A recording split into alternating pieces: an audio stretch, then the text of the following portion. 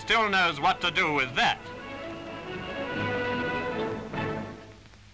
Let me tell you!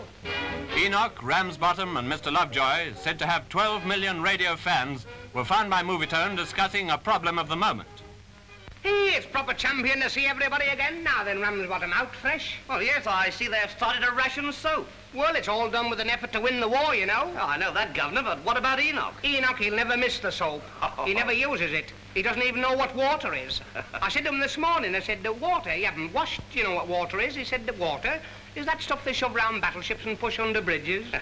You know, Governor, you're beginning to look depressed about it. So I should feel depressed. This morning, this very morning, the wife, she gave me soap flakes instead of cornflakes. I'll bet that made you mad. Mad? I was foaming at the mouth.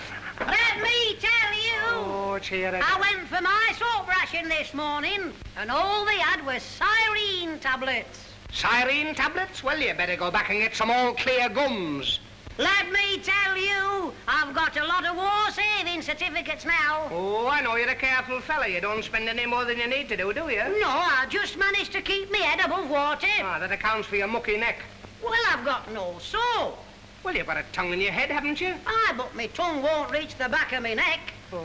Let me tell you, at Blackpool once, I saved a woman's life with a bar of soap. Now, don't be daft. How could you save a woman's life with a bar of soap? I did, Mr Lovejoy. She tumbled off the end of the pier, and she was being washed out to sea.